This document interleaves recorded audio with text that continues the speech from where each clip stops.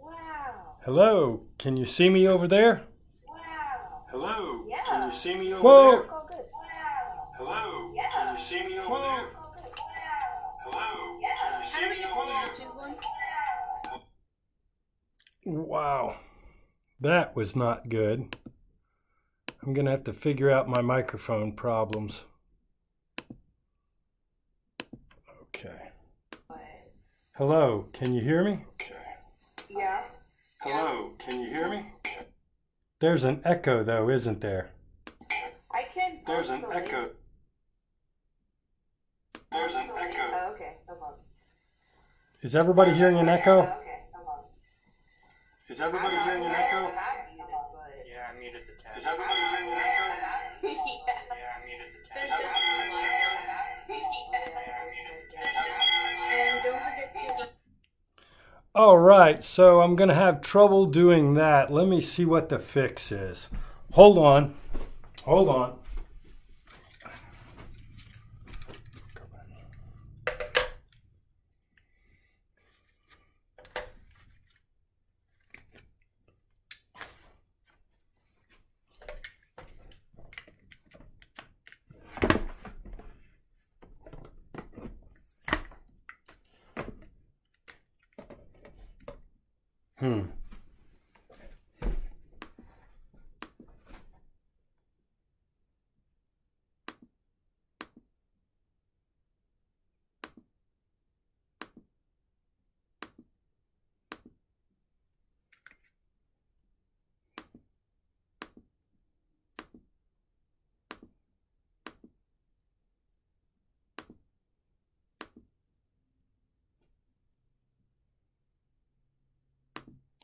Hello, can you hear me now?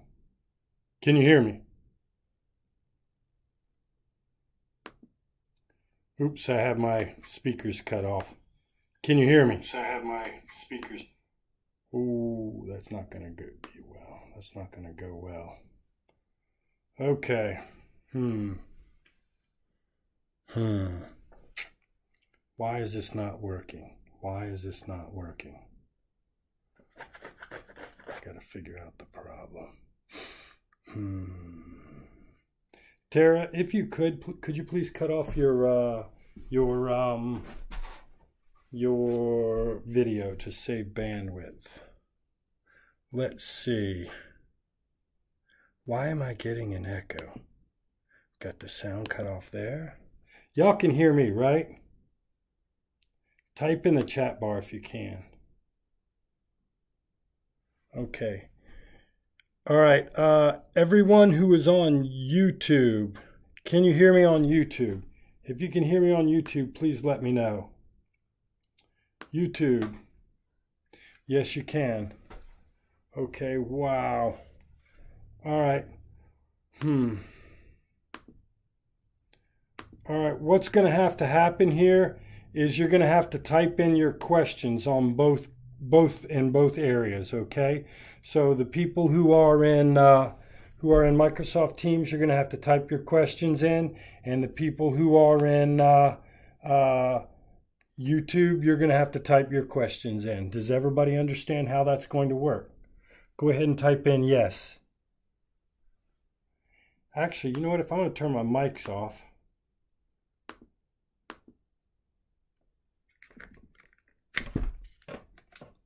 Okay.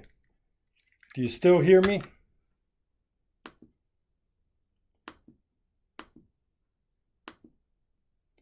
On Microsoft Teams, does everybody still hear me?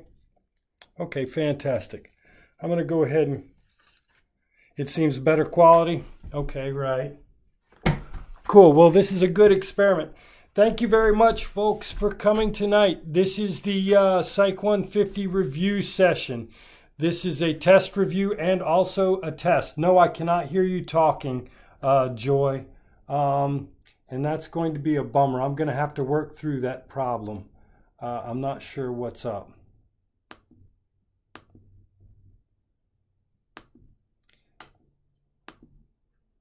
Am I breaking up?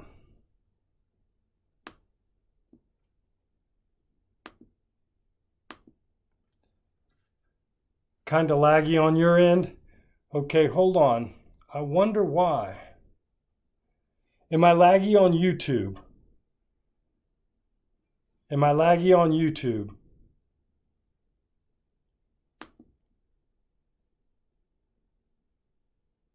No, not laggy on YouTube. It might be because I'm sharing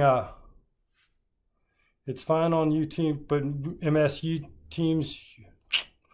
Okay, hold on. I'm going to try one quick change, all right? Right now I happen to be sharing my screen. I'm going to quit sharing my screen. Okay. Is Teams running any better now? Is Teams running any better now? You're going to have to type. Still in and out?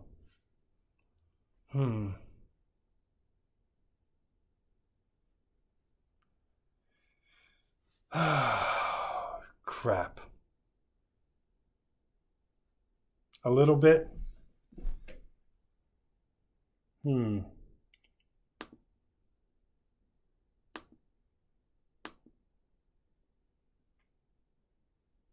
trying to figure this out. What do y'all think? You know what? Why doesn't everybody bounce over to YouTube? If you would, everybody just bounce over to YouTube. And it is going to be recorded for YouTube. Okay? Definitely going to be recorded for YouTube.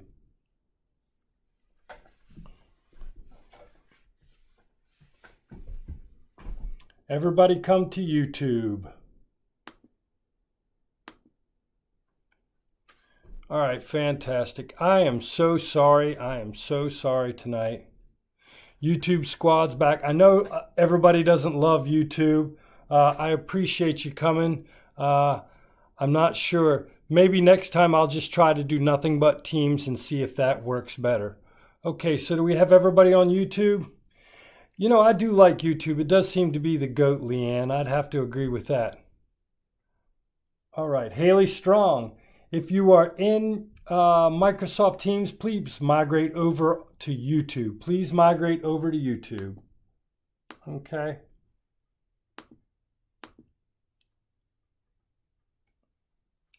Please migrate over to YouTube. Yes, you should be able to find it as an announcement in your class, Callista. I sent it in an email link, and if you can't find it there, just go to Blackboard, and it's linked on your announcements page. So everybody, please migrate on over. Fantastic. Okay, well, let's go ahead and get started if we can. Let's go ahead and get started. I am going to hold another review Sunday night. I am recording this review right now. Of course, you see we are 6 minutes into it and I still haven't started. So if you do come back to look at this review, just remember you're going to have to dig 6 minutes in. I'll record the one on Sunday night. Maybe I'll try to do just Microsoft Teams and it works better. I'm not sure if maybe my internet connection is the limiting factor tonight, but I do apologize for that. Okay? Let's go ahead and get started. So the exam is going to be 60 questions instead of 50. I said 50, but when I started making the exam, I realized I needed a few more questions to help you out. No, it's going to be the exact same lecture. I've got a PowerPoint presentation. Oh, by the way, I am going to be going through a PowerPoint presentation, which is taken from the slides that we looked at over the course of this semester. I've taken selected slides out that I think represent the majority of the exam. I'm not saying these slides are the only thing you need to study, but the main ideas are in here. Probably 80 to 85% of the questions will be covered in these slides that I look at, okay? It will be timed. I know I've decided to give you 90 minutes. That's probably too long. But I'm going to give you 90 minutes and see how it goes on the first exam. But I wanted to have at least 15 questions per chapter to give you a good chance to demonstrate your knowledge for that chapter, okay? Now you have 90 minutes, Joy. 90 minutes. Quit trying to get me, Joy. Yeah, give you time to think about questions. I hear you, Joy. Tell me that story again. Okay, so on the exam, you're going to have 15 questions per chapter, okay? So as you study, think about what you would do if you had to try to test somebody's knowledge in 15 questions. You wouldn't get too picky. You would try to be sort of general, okay? Now, if you remember, we did talk about psychoanalysis, behaviorism, the early schools of thought, right? The psychology schools of thought. I've got a couple of questions about behaviorism and psychoanalysis, okay? So you're going to have to be able to differentiate between these early schools of thought. Remember, these are the schools that came up before psychology got professionalized after World War II and before it had official subfields. Here's the chart. You might want to take a look at this chart. You might want to take a look at this chart to help you, okay? It looks like I goofed up here on the PowerPoint presentation. Actually, if this was supposed to be the subfields of psychology. Do you remember when we talked about the subfields of psychology? And I will switch this and upload back to Wake Tech. Do you remember we talked about the subfields: clinical psychology, clinical psychology, cognitive psychology, developmental psychology? Okay, I've got, I think, 3 or 4 questions from that chart. From that one chart is going to be on your exam. So make sure you can recognize examples of people doing those jobs. What does a developmental psychologist look like? What is an industrial organizational psychologist? Off the top of my head, Joy is interested in understanding how children acquire language during the first year of life. What subfield of psychology does Joy come from? Okay, that's the subfield. So an example of a question for the early perspectives might be, this early perspective emphasized the role that the environment played on shaping our behavior. Its main supporter, B.F. Skinner, did lots of experiments with animals. Does that help you out a little bit, Joy? Now, I've got a couple of questions that test your knowledge about the difference between correlations and experiments. Remember, correlations can show relationships, but it's harder for them to demonstrate causality. And in order to demonstrate causality, we need an experiment.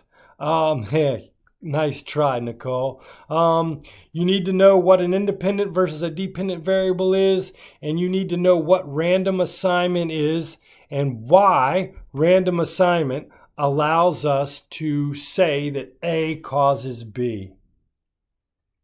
Cool. I'm glad you're liking it, Haley. Pretty good online review, don't you think? So that's chapter 1. So quick review of chapter 1. There will be a couple of questions on the early schools of thought. There'll probably be 4 or 5 questions on the subfields, and there'll be probably 5 or 6 questions on experiments and random assignment. So how does that grab you? Does everybody? So that's the 15 questions for chapter 1.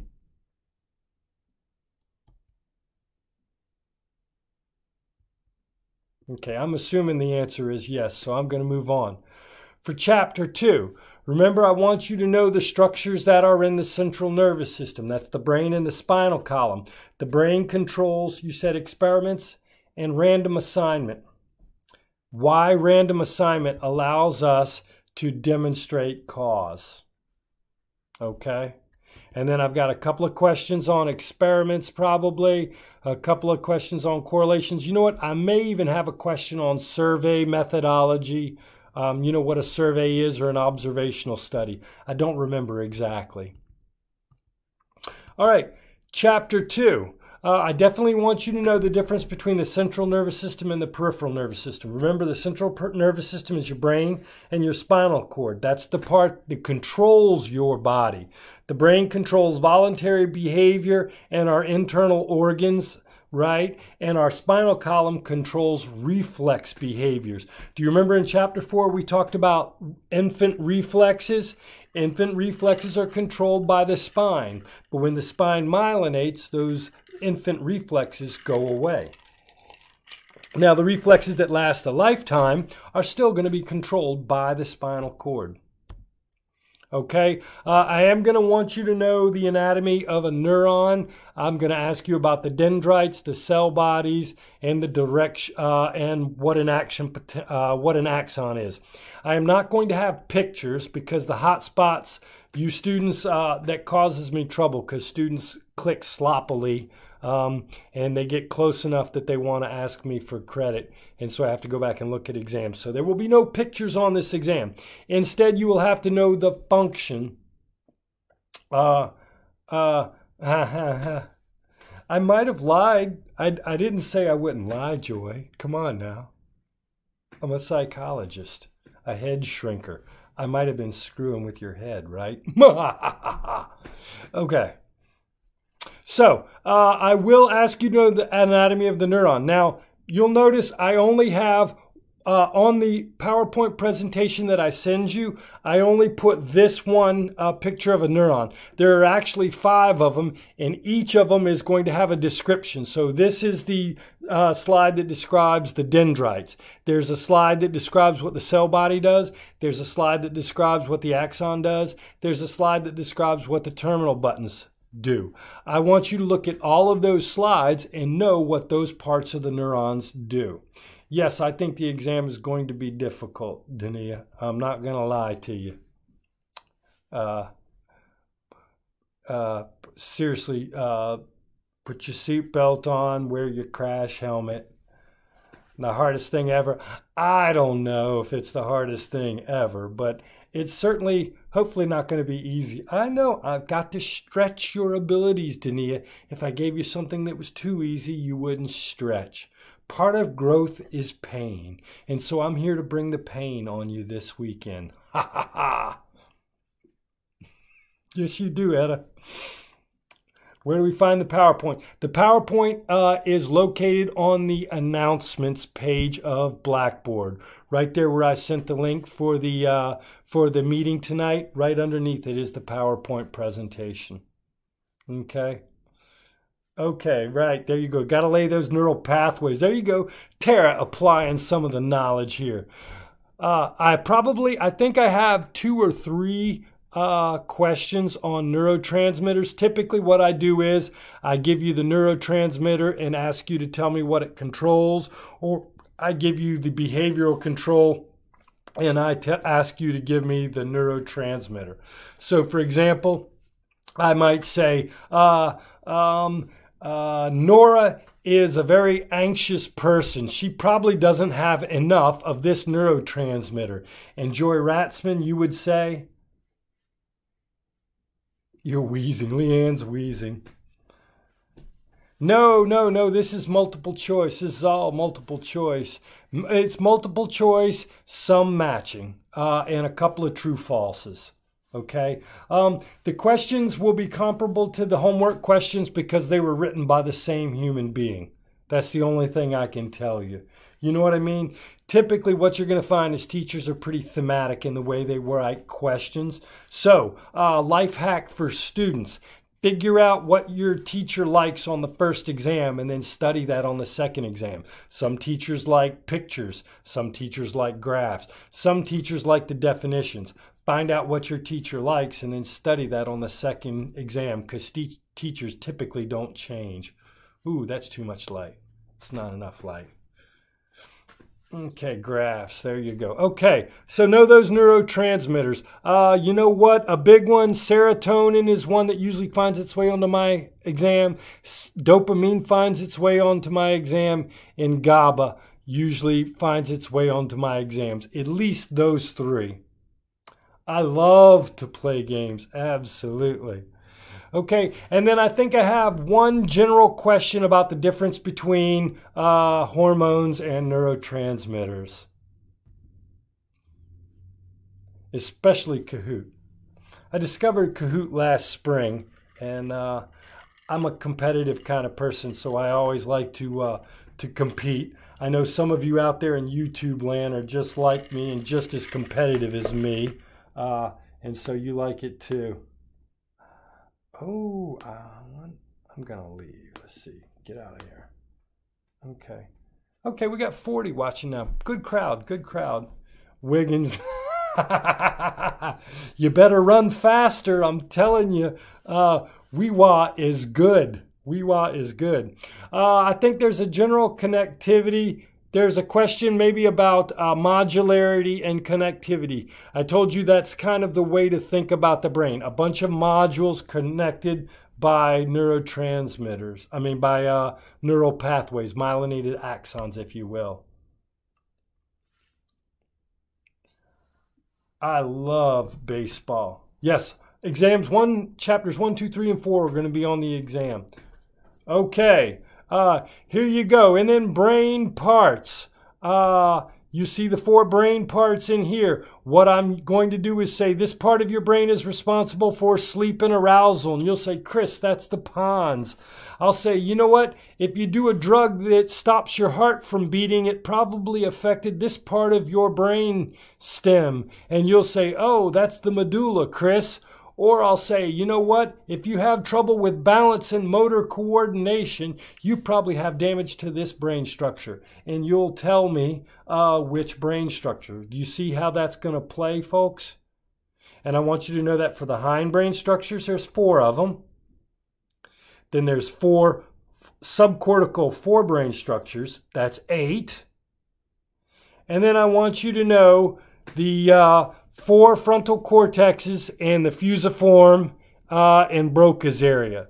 So seriously, you have to learn about 13, thank you, Nancy. You have to learn about 13 or 14 areas of the brain. Absolutely. In fact, I'll even put a picture up if Weewa wants to come forward and step there and claim their prize publicly. I'll ask him, but yeah, I hope so. So you have to learn these 12 to 14 areas of the brain. It seems like a lot, I know. When we get to chapter 7, I'll show you how to memorize things. After you've already done poorly on the first exam, I'll show you how to study for an exam. Isn't that fun? But you know what? That's a good question, Leanne. Maybe I will reveal the aliases at the end. Okay. Ones for the cerebral cortex that we need to know again. Yes, you need to know the frontal lobe. Prefrontal cortex is responsible for planning and personality. That's what was destroyed in Phineas Gage. The Broca's area in the frontal cortex is for language production. Damage to that and you'll have trouble forming words. Located in your frontal lobe is a third structure called the motor cortex, and it controls the body parts. The right motor cortex controls the body parts on the left. The left motor cortex controls the body parts on the right. So those are the 3 structures in the frontal lobe. No, you don't, Joy. I don't want to hear it. Those are the 3 structures in the frontal lobe. Then in the temporal lobe, I want you to know that it's responsible for memory. Memory. And think of the temporal lobe. It's right here by your ear. When you hear gossip and you remember it, it goes right in your ear to your temporal lobe. And remember, you also have an auditory cortex that processes sound in your temporal lobe. So the rumors go in your ear, processed by your auditory cortex in your temporal lobe, and then stored as memories in your temporal lobe. And then I do want you to know that the fusiform gyrus is in the temporal lobe, and that's what allows you to recognize faces so easily. So you know what's going to happen? You're going to, is April Holder in here, or is she in YouTube? I'm getting a message from her. Oh, please be in here. She's probably looking for us. Where is everybody? Crap, hold on a minute. If y'all, I hate to leave anybody out. April, are you here? Tommy, can you hear me? Y'all are too young for that. None of y'all know that. She's having troubles. Crap. Oh, somebody will have to go get her. We'll just have to leave her hang this time. There's always the Sunday night review session. Okay, looks like a lot of people are replying in Teams, and I promise you I am not looking at Teams. Actually, I can look at Teams. Hold on. Let's see. Teams, where's the description? Is it possible to review our old homework assignments? Yes, if you click on your old homework assignment grade in the grade book, it should open up your homework assignment, okay? Did you get that, April? Hopefully April got that. Hopefully April got that. Oh, April's trying to get in the meeting, isn't she? Hello, April.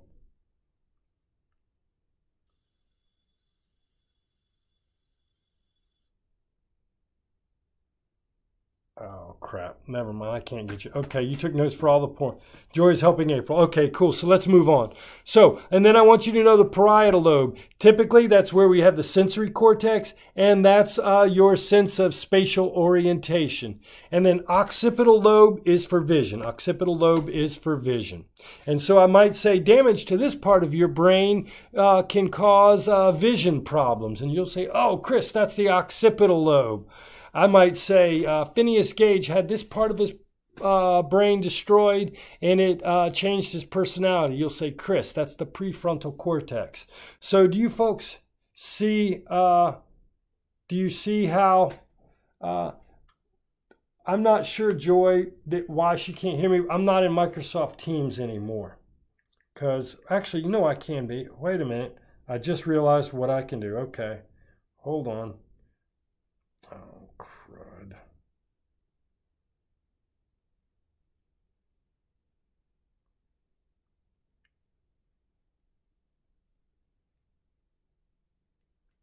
Okay, so now she can hear me. Now she can definitely hear me. Okay, so let's see. The occipital lobe. So you'll have to know that. Chapter 3. We're now on Chapter 3. I think I have one question about the global workspace model, just a general question. I have a couple questions about split brain patients. Okay, remember the right half of your brain is nonverbal, the left half of your brain is verbal. So in people with split brains, their two sides of their brain don't communicate. So if you show somebody a picture on the left side of their body in their left hemifield, it goes to their right brain, which can't tell you what it sees. So they can't name the object. On the other hand, but if you ask them to point to a related object, that's a behavior, they would be able to do it. Their brain just can't talk. It knows what it sees, it just can't talk. In order to talk, it has to send that picture over to the other side. Okay, one question on the global workspace model, just a general question about what it is probably. A couple of questions on split brain patients. Okay, and then I have some questions on altered states of consciousness. I think I have one or two questions on hypnosis, and I have one or two questions on flow. So they can't verbalize, but they point. Exactly. Exactly. The split brain patient's brain knows what it sees, but it can't get it out because it has to process it through Broca's area and Wernicke's area, which are located in the left side of the brain. So it knows what it's seeing. It just can't say it, which is kind of crazy in my opinion. It doesn't change the side that is processed. What exactly do you mean? That's an interesting question. It doesn't change the side. Okay. It doesn't change the side that it is processed. I'm going to let you elaborate on that question because I'm not sure exactly what you're asking, Joy. And as you say that, the right eye is processed by the left brain. No, that's even more bizarre when we get to vision. No. The right eye is processed by both, what the right eye sees is processed by both the right side of the brain and the left side of the brain. And what the left eye see is processed by the left side of the brain and the right side of the brain. So each eyeball sees half of the visual pattern. So I've got my one eye closed in your right field of vision, then you will say, if you see something in your right field of vision, then you will be able to say it's because the left is verbal. Exactly. Exactly. Now, you know what? I shouldn't say that because it's going to... Right. So your left eye. So if each eye sends information to the left side of the brain and the right side of the brain. And the structure where that happens is what we're going to talk about next week, and that's called the optic chiasm. I'm sure you've heard that term before, folks, but that's where the two eyes send their information to the appropriate lobes. It just switches over right there. Okay, now I'm going to say something, and it's not on the exam, so don't think deeply, but here's the crazy thing. Brains don't always organize exactly the right way. Sometimes they organize differently. So what you're going to find is that in 10% of right-handed people, they're actually going to process language on the other side of the brain. That language ability is going to accidentally, through development, grow to the wrong side of their brain. So there are some right-handed people, not many, some people who it's which side of the brain is dominant in function, which usually takes over. There's sort of complementarity of action, and one side will tend to take the dominant role in it. So here's the crazy thing. For left-handed people, 50% of them actually have Broca's area in the right side of their brain instead of the left side of their brain. And since the right half of the brain is not verbal, the left half of the brain is verbal. Let me see. Left-handed people are more likely to have language and reading disorders because of this contralateral design of the brain. I know my mind is officially blown and I'm trying to teach it, right? Okay, so I do want you to know a little bit about flow. You know, that feeling when you really, really get into something. And I want you to know that there are certain personality types that desire stimulation, that are intrinsically motivated, that find flow more easily than others. Well, thank you, Leanne, for the 10,000th time. Okay, then in Chapter 3, I'm definitely going to want you to know that the suprachiasmatic nucleus gives you a 24-hour cycle. If you destroy it, your brain's 24-hour cycle completely goes away. It's not that it just unties from the sun. It goes completely away, and you have the sleeping pattern similar to a baby, if you will. Sleeping night, day, whenever you want. Just having no periodicity about your sleep.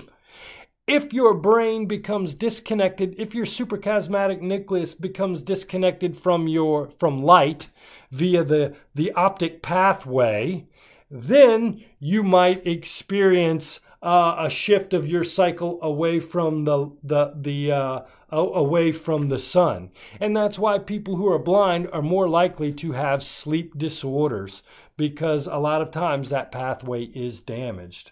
Okay, I want you to know a definition, circadian rhythm. There is a question, just a definitional question. You better know what the circadian rhythm is.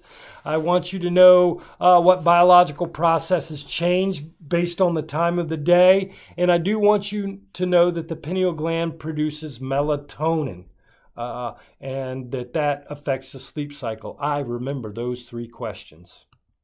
Okay. I am going to ask you questions about the different sleep cycles. Remember, delta waves occur when you are in deep sleep. Sleep spindles occur when you are in light sleep. And brains generate different electrical activity based upon whether you're awake or what type of sleep you are in. Okay? You know what? I do want you to know that we cycle back and forth between REM and non-REM sleep about 5 times a night. And we do most of our dreaming during REM sleep. If you're prevented from getting REM sleep, your body will demand it, right? And that's called REM rebound.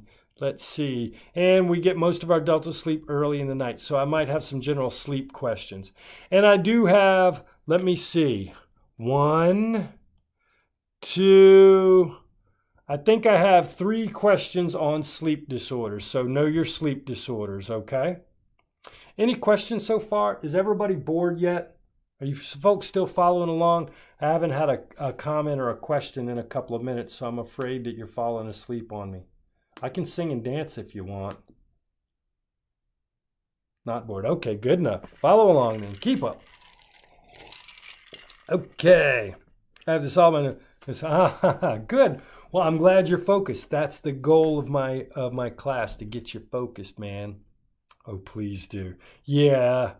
It's going to cost you some cash first, Joy. There you go. I like your wine habit there, Nicole. She always relaxes. She comes to class with a different kind of wine every week. And we all chat her up and try to find out what her favorite flavor is. Cool. You are confused with REM disorders and sleepwalking. Okay, sleepwalking and sleep talking are more common, are completely common in early childhood, and they are non-REM events. They occur in deep sleep, okay? It's kind of bizarre because you think you would walk and talk because of a dream, but you don't. You sleepwalk and you sleep talk during deep, deep, deep sleep. Okay, let me go back. So, oh, there we go, right here. Do you see this? Down in the gray areas, that's when you do your sleepwalking and sleep talking, okay? Do you see the little green caps at the top where it's REM sleep? That's when you have your nightmares and your REM behavioral disorder. Laura with their Homer Simpson mug, nice. Very classy. Okay, does that make sense? Let's move on to chapter 4. I do want you to be able to put the prenatal development periods in order. I want you to know what happens in each of these ages, each of these periods. So in the germinal period, the zygote implants in the uterine wall. In the embryonic period, organogenesis occurs when all the organs of the baby develop. And then in the fetal period, which is when most of the weight gain occurs. I want you to know, I know there is a question asking what determines the impact of a teratogen on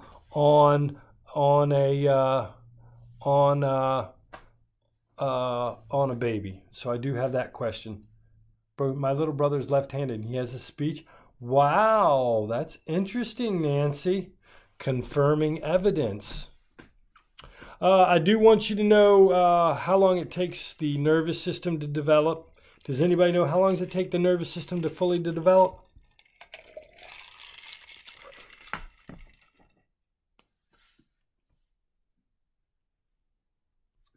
Anybody going to answer that question? How long does it take the nervous system? 25 years. Gold star for you, Joy Ratzman. Haley Strong, silver star for you because you weren't quite as quick as Joy. Tara, you're bronze. Okay, good enough. And the rest of you get wooden medals. Okay, I do want you to know myelination and dendritic spreading are the two ways in which our nervous systems change and develop. Remember, I want you to know that dendritic spreading, the spreading of synaptic connections, is based upon experience and stimulation. That's what we would call learning. And I do want you to know that myelination is genetically programmed and is not affected by learning. Okay? Well,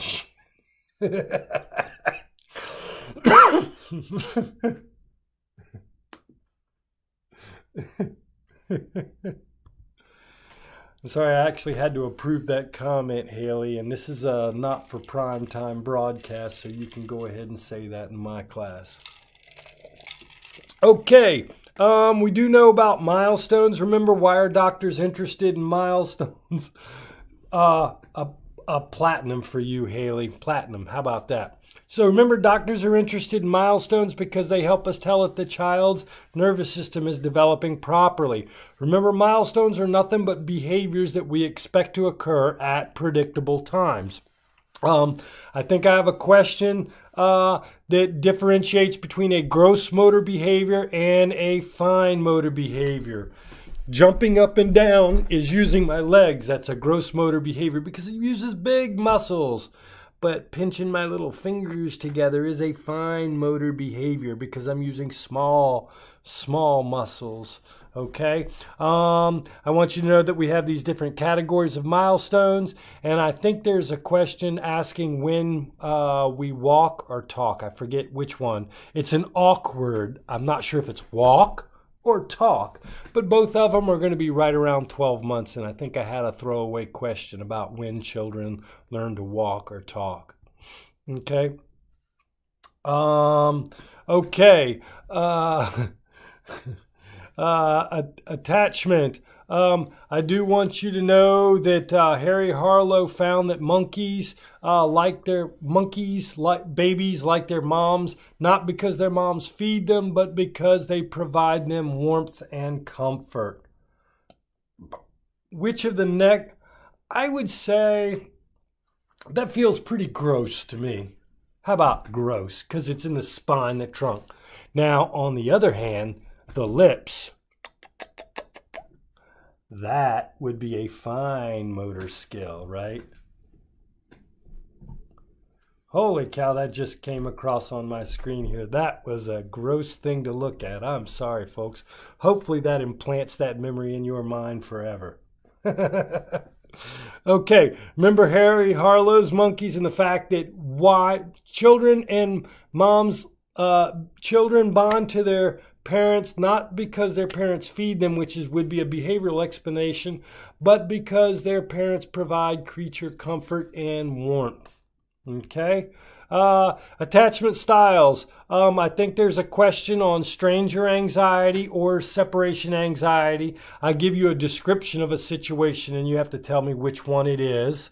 And I want you to know that in the strange situation experiment, the important part wasn't when the mom left the baby, it's when the mom came back. They wanted to see the reunion or the reattachment. That's the key. Everybody can be separated, but are you able to form that bond back when the parent comes back in the room? Okay?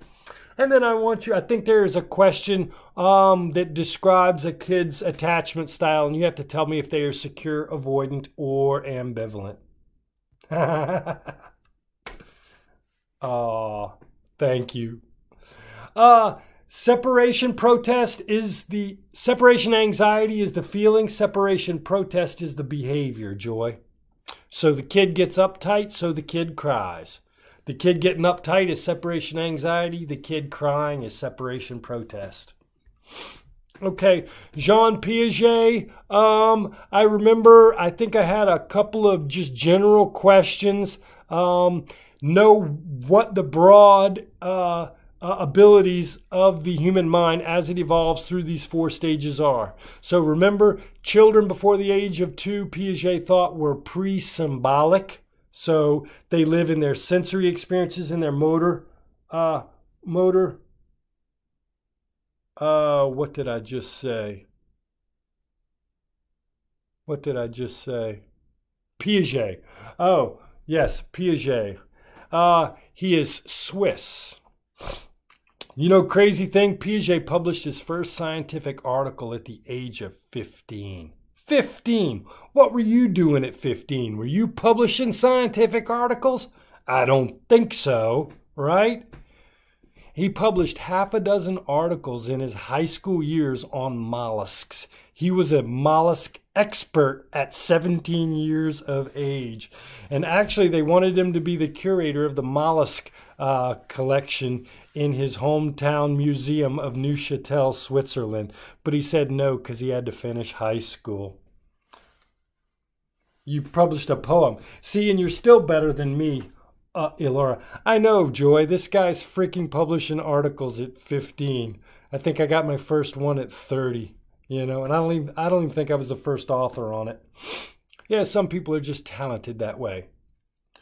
Okay, so sensory motor period. I want you to know that I think maybe a question demonstrating object permanence. So little Chucky, when you hide the toy under the blanket, Chucky forgets that it's there. What does this demonstrate? And I want you to say object permanence. Okay. So pre-operational period. Remember, you're symbolic but not logical. Kids can't do conservation tasks, which are those logical tasks that Piaget designed during this stage. And this is why we believe in silly things like the Easter Bunny and Santa Claus. Remember, middle school, your teachers give you lots of examples and pictures and models and stuff because you are logical but concrete. And then remember, hypothetico-deductive reasoning is when you can figure out something is a bad idea before you do it. That's abstract thinking. Oh no, you got mixed up with them on the Neuromatrix? Cool.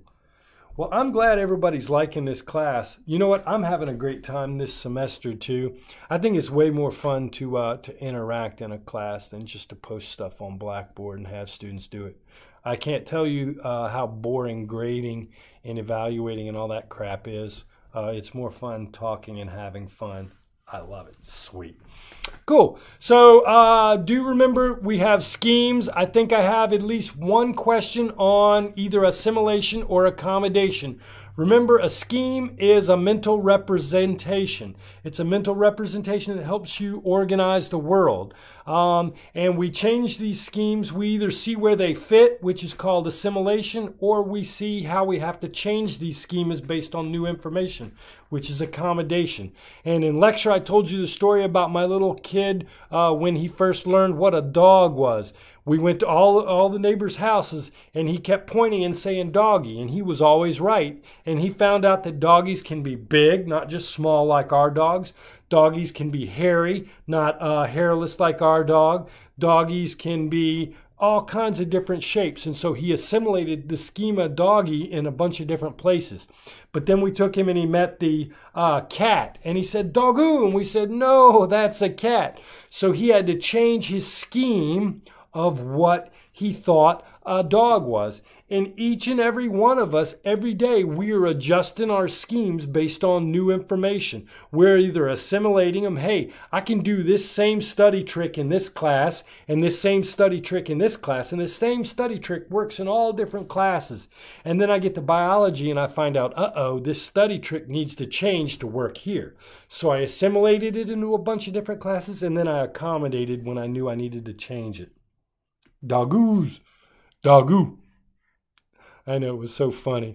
He could have said Mom. He could have said Dad. I'm sitting there waiting. I wanted him to say Dad so bad. You know what I mean? I love my wife, but I was like, hey, I want him to say Dad. Frick no. The first thing he does is say Doggoo. I know, right? Okay, Piaget and tasks. There's the object permanence. I honestly don't think I have a question on conservation on the exam. I do not think I have on conservation. And then you remember we talked about Erik Erikson. I said first son, my oldest. Yeah, my second son. You know what? I hate to say this. Your first kid, you remember everything they do. Everything they think, everything they feel, you count all their words. But by the time the second or third son comes around, you know, you're like been there, done that, and you don't pay as much attention. So I forget what my second son's word was. Oops. Bad dad. I swear to God it happens. I'm surprised if you have 4 or 5 kids, you can even remember the last one's name. I'll be quite honest with you, man. He says bye-bye and mama. I'm naughty. You're with him. Right, isn't that the truth, Haley? Usually those nannies do spend more time. Hey, wait, Edda, aren't you a nanny as well? Or was that just you, Haley? Second son of the apocalypse. Yeah, my second son is actually an ass kicker. He's my first son's good, but my second son's a crazy nut job, boy. He's a hard-working guy. He's going to be rich and wealthy. Any of you 18-year-old girls out there, he's going to be rich. Okay. Yeah, oh, you were, Etta. That's the key. Okay, so remember Erik Erikson was an ego psychologist. He said we're forming our identity throughout our whole life. And so you'll notice that he says that we go through these different stages where we have to resolve a crisis or basically answer a question about ourselves. On the exam, what I'm going to do is I'm going to give you description of people kind of like the successful resolution of crisis. If you look at that column right there, I'm going to use examples and you're going to have to tell me what stage they're in. So if I said most teenage kids are trying to figure out who they are, what psychosocial crisis are they having? And you'll say, oh, that's identity versus role confusion. If I tell you I'm 50 years old and I'm trying to figure out if I can leave something for the next generation, what crisis am I in? You're going to say, oh, Dr. Roddenberry, you're in the generativity versus stagnation crisis. Oh, that's sweet. Oh, your kid stayed in Chicago. How long did you stay in the Windy City? See, I told you, Joy. See, listen, folks. See. Joy is in the healthcare field. And I'm telling you, I'm not exactly sure why, but those people in the healthcare field love them some Erikson. So if you're going to be in nursing school, you should go ahead and focus on learning this whole stinking chart in depth this semester, and it'll save you a lot of trouble down the road. Just go ahead and put it in your mind because they love it in nursing school. I'm not speaking Spanish, but sometimes I do start to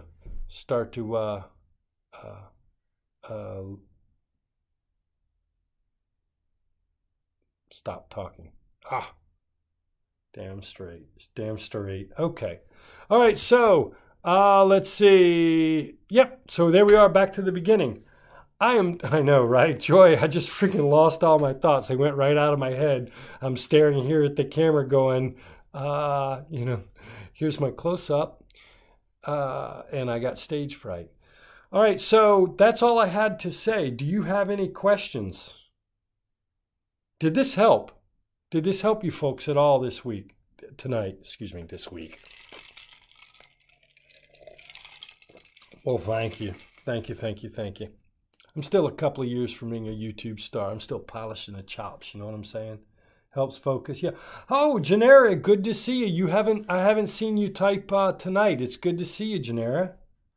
Gerald, good to see you. You were kind of quiet tonight too. Anastasia, good to see you. Fantastic. Well, I tell you what, we've been at this for 50 minutes.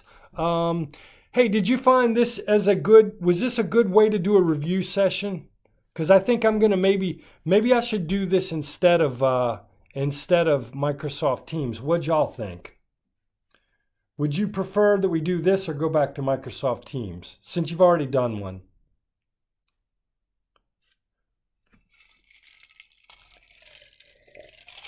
You like this one? Okay. YouTube. I like YouTube because it's just easier to get onto. You know what I mean? You don't have freaking bandwidth problems. It just works so much easier. Okay, good enough. Then I'm gonna cancel the Microsoft Teams and make everybody come to the YouTube.